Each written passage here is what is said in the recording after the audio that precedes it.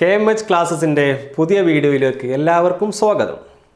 ഇന്ന് നാം പറയാൻ പോകുന്നത് 8ാം ക്ലാസ് ബേസിക് സയൻസിലെ അടിസ്ഥാന ശാസ്ത്രത്തിലെ ഫിസിക്സിലെ രണ്ടാമത്തെ ചാപ്റ്റർ, ഫിസിക്സിലെ തന്നെ ഏറ്റവും ഇമ്പോർട്ടൻ്റ് ആയിട്ടുള്ള ഒരു ഏരിയയാണ്. ദാറ്റ് ഈസ് മോഷൻ, ചലനം.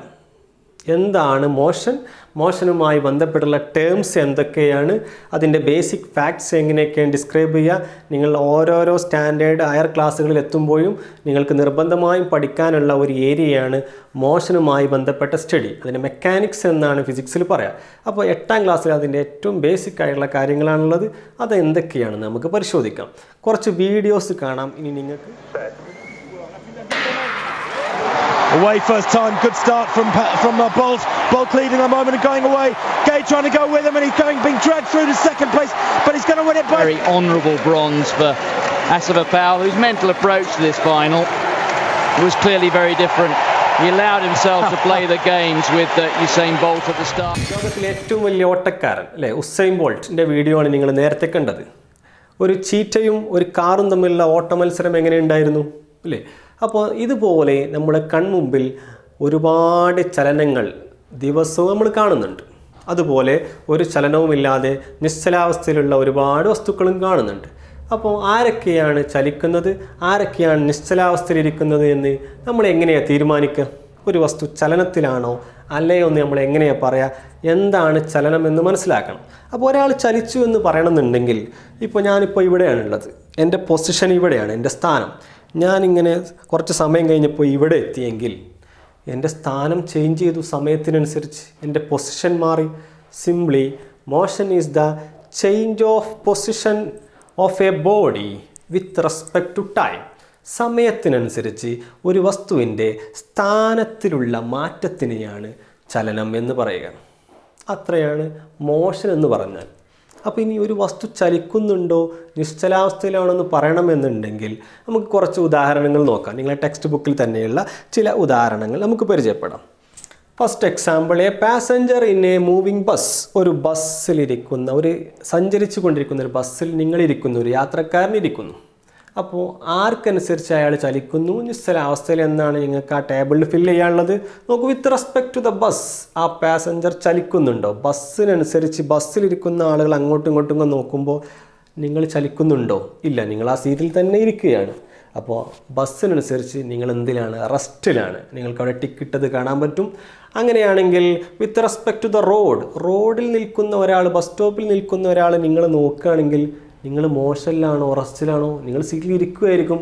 എന്നാൽ പുറത്ത് നിന്ന് ഒരാൾ ആ ബസ്സിനെയും നിങ്ങളെയും നോക്കുമ്പോൾ നിങ്ങൾ ആ ബസ്സിൻ്റെ കൂടെ ഇങ്ങനെ ചലിക്കുകയാണ്. So you are in motion. ആർക്കനുസരിച്ച്? ഗ്രൗണ്ടിലുള്ള, റോഡിലുള്ള ഒരാൾക്കനുസരിച്ച്. അപ്പോൾ അതാണ് അവിടെ correct. C the second example, A crow sitting on A കൗ. ഒരു പശുവിൻ്റെ പുറത്തൊരു കാക്ക ഇരിക്കുന്നു. ആ പശു ഇങ്ങനെ വയലിലൂടെ ഇങ്ങനെ മേഞ്ഞ് നടക്കുന്നു എന്ന് വിചാരിക്കുക. അപ്പോൾ പശു ഏതായാലും ചലിക്കുന്നുണ്ട്, സഞ്ചരിക്കുന്നുണ്ട്. അപ്പോൾ പശുവിനനുസരിച്ച് ആ കാക്കക്ക് ചലനമുണ്ടോ? ഇല്ലേ. പശു എപ്പോൾ നോക്കുമ്പോൾ ആ കാക്ക പുറത്ത് തന്നെയുണ്ട്, ഇല്ലേ. So that is at rest. ആ കാക്ക അപ്പോൾ നിശ്ചലാവസ്ഥയിലാണ്. അങ്ങനെയാണെങ്കിൽ with respect to the ground, പുറത്ത് നിന്ന്, വയലിൽ നിന്ന് മറ്റൊരു കുട്ടി ആ പശുവിനെയും കാക്കയും ഒബ്സർവ് ചെയ്യുന്നു. അപ്പോൾ ആ കുട്ടിക്കനുസരിച്ച്, ആ ഗ്രൗണ്ടിനനുസരിച്ച് പശുവിൻ്റെ കൂടെ ആരും ചലിക്കുന്നുണ്ട്?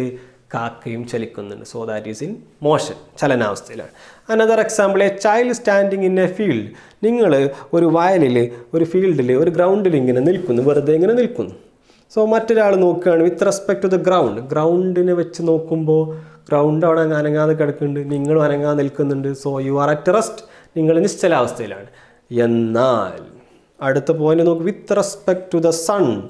സണ്ണിൽ നിന്ന് നിങ്ങളെ ഒരാൾ ഒബ്സർവ് ചെയ്യുന്നു, അല്ലെങ്കിൽ മൂണിൽ നിന്ന് നിങ്ങളെ ഒരാൾ ഒബ്സർവ് ചെയ്യുന്നു. അങ്ങനെയാണെങ്കിൽ നിങ്ങൾ അവിടെ തന്നെ നിൽക്കുകയാണോ? വളരെ പ്രധാനപ്പെട്ടൊരു പോയിൻ്റാണത്.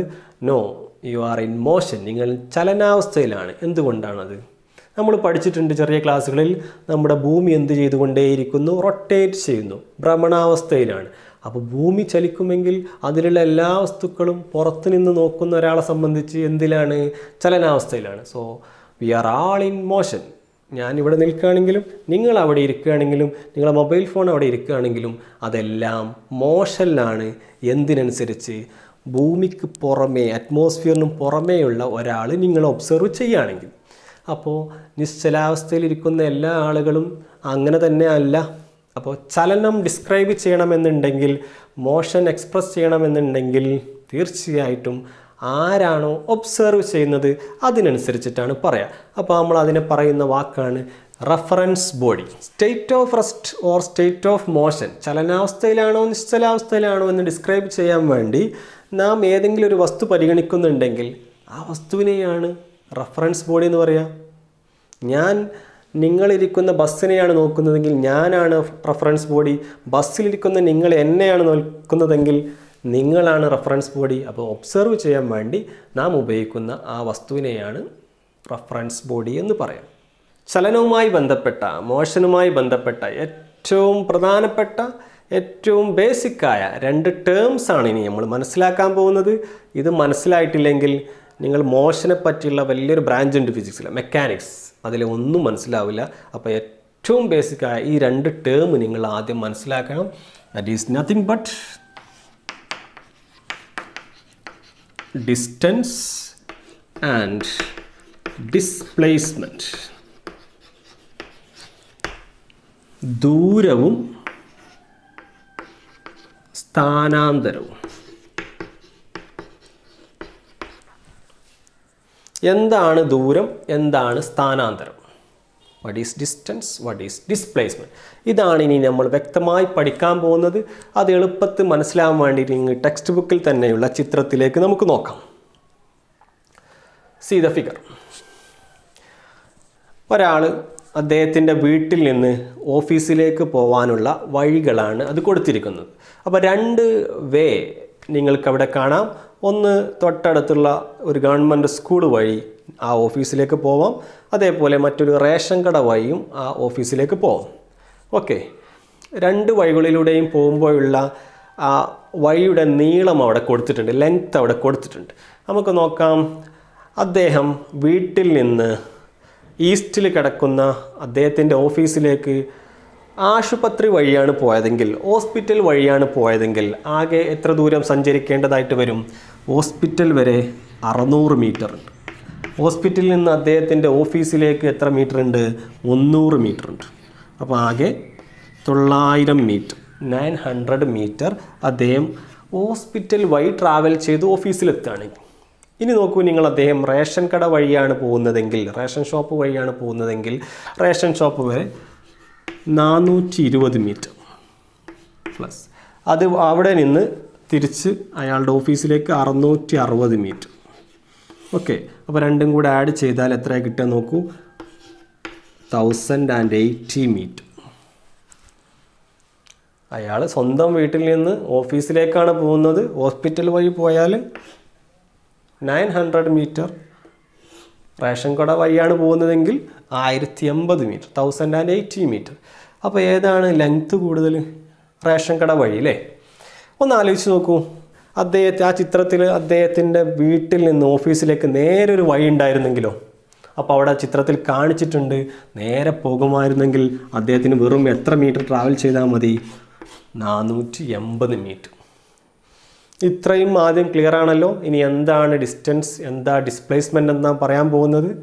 അദ്ദേഹം റേഷൻ കട വഴി പോയപ്പോൾ 1080 മീറ്റർ. അദ്ദേഹത്തിൻ്റെ പോയ വഴി അളന്ന് കിട്ടിയാലുള്ളൊരു ദൂരമാണത്. It is the total path length travelled by him. അദ്ദേഹം സഞ്ചരിച്ച ആകെ വഴിയുടെ നീളം. That is distance.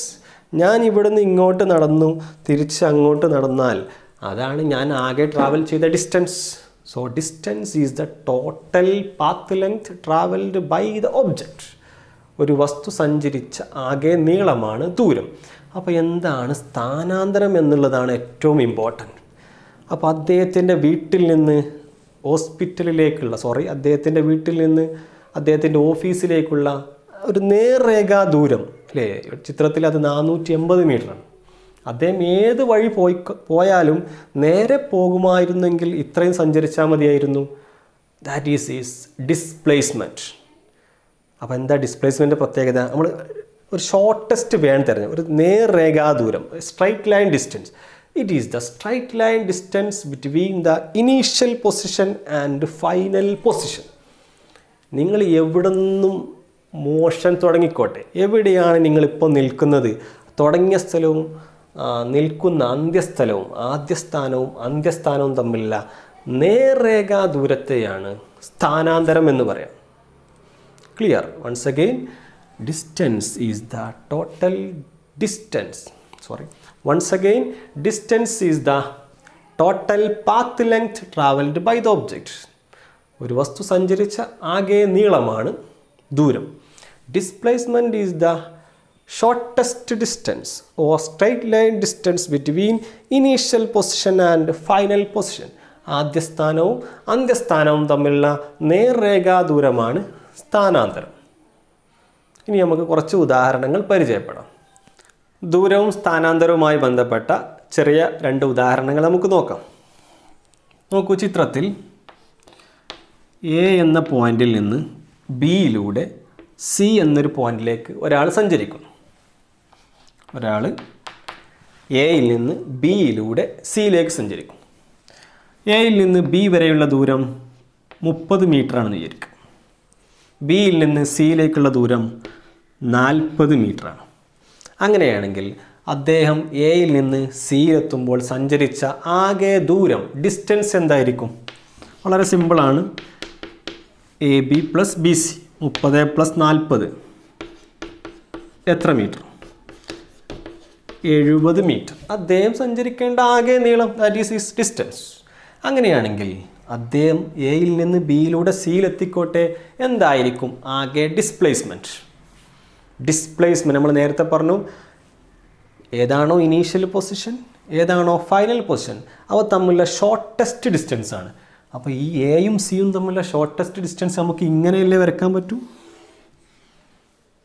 This is his displacement, അദ്ദേഹത്തിൻ്റെ സ്ഥാനാന്തരം. അതെത്രയായിരിക്കും? ഇത് 30ഉം ഇത് 40ഉം ആയ സ്ഥിതിക്ക് ഇതൊരു മട്ടത്രികോണം, റൈറ്റ് ആംഗിൾഡ് ട്രയാങ്കിൾ ആയതുകൊണ്ട് ഇത് തീർച്ചയായിട്ടും എത്രയായിരിക്കും? 50 മീറ്റർ ആയിരിക്കും. So that is displacement. ഇനി നമ്മൾ ഈ ഒരു ചിത്രത്തിലേക്ക് നോക്കാം. ഒരാൾ ഒരു റൗണ്ട് ട്രാക്കിലൂടെ, ഇപ്പോൾ ഏതെങ്കിലും ഒരു പൊസിഷനിൽ നിന്ന് തുടങ്ങി നേരിക്കും, ഒരു എ എന്ന പൊസിഷനിൽ നിന്ന് വീണ്ടും ഇങ്ങനെ ഓടിക്കൊണ്ടേയിരിക്കുന്നു റൗണ്ട് ട്രാക്കിലൂടെ. ഓക്കെ, അപ്പോൾ ഇത് ഒരു റൗണ്ട് പൂർത്തിയാക്കിയാൽ 200 മീറ്റർ ഉണ്ടെന്ന് വിചാരിക്കും.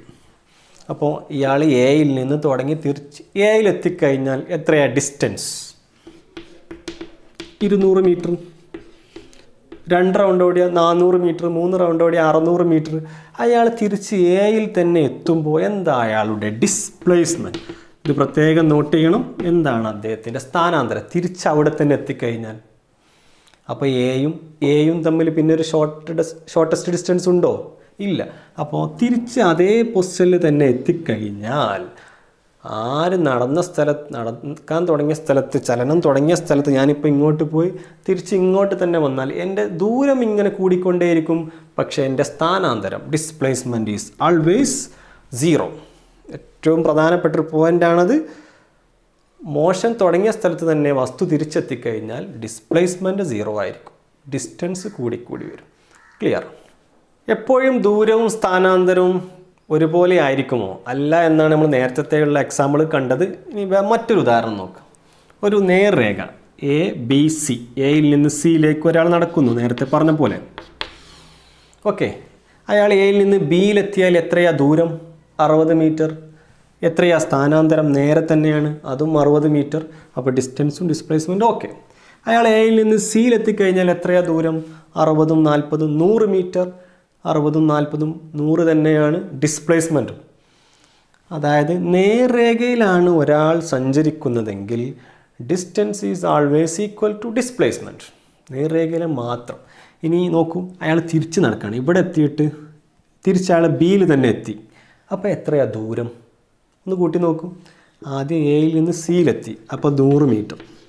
തിരിച്ചയാൾ സിയിൽ നിന്ന് ബിയിലേക്ക് നടക്കുന്നു, അപ്പോൾ അയാൾക്ക് വീണ്ടും 40 ഇങ്ങോട്ട് നടക്കണം. അപ്പോൾ ആകെയുള്ള ദൂരം 140 മീറ്ററാണ്. ഇനി ശ്രദ്ധിക്കുക, സ്ഥാനാന്തരം എന്തായിരിക്കും? അയാൾ എയിൽ നിന്നാണ് തുടങ്ങിയത്, സിയിലൊക്കെ പോയി, പക്ഷെ ഇപ്പം നിൽക്കുന്നത് ബിയിലാണ് അല്ലേ? അപ്പോൾ എന്തായിരിക്കും സ്ഥാനാന്തരം എന്ന് ചെക്ക് ചെയ്യാൻ ഇനീഷ്യൽ പൊസിഷൻ ഇതാണ്, ആദ്യ സ്ഥാനം. അന്ത്യസ്ഥാനം ഇതാണ്. ഇത് തമ്മിലുള്ള നേർരേഖ മാത്രമേ നിങ്ങൾ പരിഗണിക്കേണ്ടതുള്ളൂ. അപ്പോൾ എത്രയാണ് ഡിസ്പ്ലേസ്മെൻറ്റ്? വെറും 60. അപ്പോൾ നോക്കൂ നിങ്ങൾ, ദൂരം കൂടിക്കൂടി വരുന്നു, സ്ഥാനാന്തരം കുറഞ്ഞു വരാം. എന്തായാലും ദൂരത്തിനേക്കാൾ കൂടുതൽ സ്ഥാനാന്തരം വരില്ല, അതിനേക്കാൾ കുറവാവാനോ അല്ലെങ്കിൽ അതാവാനോ സാധ്യതയുള്ളൂ. നേരത്തെ നിങ്ങൾ കണ്ടു, സ്ഥാനാന്തരം പോയി എയിൽ നിന്ന് സിയിലെത്തി തിരിച്ച് എയിൽ തന്നെ എത്തിയാൽ എന്തുമാവാം? 0 ഓക്കെ. അപ്പോൾ ഇതാണ് ദൂരവും സ്ഥാനാന്തരവും തമ്മിലുള്ള പ്രധാനപ്പെട്ട മാറ്റം. അപ്പോൾ എന്താണ് ദൂരം, എന്താണ് സ്ഥാനാന്തരം എന്ന് നമ്മൾ മനസ്സിലാക്കി കഴിഞ്ഞു. ഇനി അതുമായി ബന്ധപ്പെട്ട 1-2 ചെറിയ പോയിൻറ്റ്സ് കൂടെ എന്താണ് നമുക്ക് നോക്കാം. അപ്പോൾ ഈ ചാപ്റ്ററിലെ പ്രധാനപ്പെട്ട ഒരു ക്വസ്റ്റ്യൻ ആണ്, what are the differences between distance and displacement? ദൂരവും സ്ഥാനാന്തരവും തമ്മിലുള്ള പ്രധാനപ്പെട്ട വ്യത്യാസങ്ങൾ എന്തെല്ലാം? അപ്പോൾ നമ്മളിപ്പോൾ പറഞ്ഞതാണ്, ആദ്യം അതിൻ്റെ ഡെഫിനിഷൻ തന്നെയാണ് അതിൻ്റെ പ്രധാനപ്പെട്ട വ്യത്യാസം. ദൂരം എന്താണ്, സ്ഥാനാന്തരം എന്താണ്? ഇനി നമ്മൾ നേരത്തെ പറഞ്ഞ എക്സാമ്പിളുകളിൽ കണ്ടു, ദൂരത്തിന് പ്രത്യേകിച്ചൊരു ദിശയൊന്നുമില്ല. നിങ്ങളിപ്പോൾ നിങ്ങളുടെ നാട്ടിൽ നിന്ന് തൊട്ടടുത്തുള്ള ടൗണിലേക്ക് പോകുന്നു, ഒരു റോഡിലൂടെ നിങ്ങളിങ്ങനെ വാഹനമെടുത്ത് പോവുകയാണെങ്കിൽ അതിന് പ്രത്യേകിച്ച് ദിശയുണ്ടോ? ആദ്യം വളവുണ്ടാവും, തിരിവുണ്ടാവും, കയറ്റുണ്ടാവും, ഇറക്കുണ്ടാവും. അപ്പോൾ അതൊക്കെ അളന്നിട്ടാണ് നിങ്ങൾ ഡിസ്റ്റൻസ് കാണാം.